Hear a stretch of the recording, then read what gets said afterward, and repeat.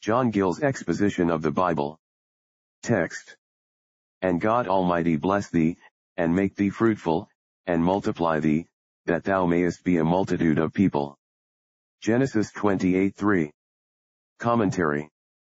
And God Almighty bless thee. This is not a new blessing, distinct from that in Genesis 28:1, but the same.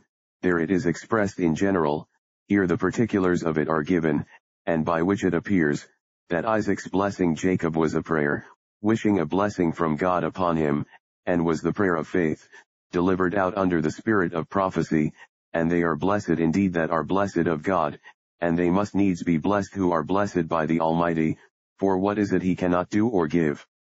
The Targum of Jonathan adds, with much riches, but no doubt all kind of blessings are included, both temporal and spiritual.